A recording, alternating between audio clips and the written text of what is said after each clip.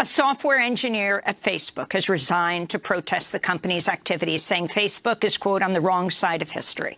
In an open letter to coworkers, Ashok Chaudhwani wrote, quote, I'm quitting because I can no longer stomach contributing to an organization that's profiting off hate in the U.S. and globally. Chaudhwani cited Facebook's role in fueling genocide in Burma and for allowing a far-right militia to use the platform to recruit armed vigilantes recently to come to Kenosha, Wisconsin to confront Black Lives Matter protesters.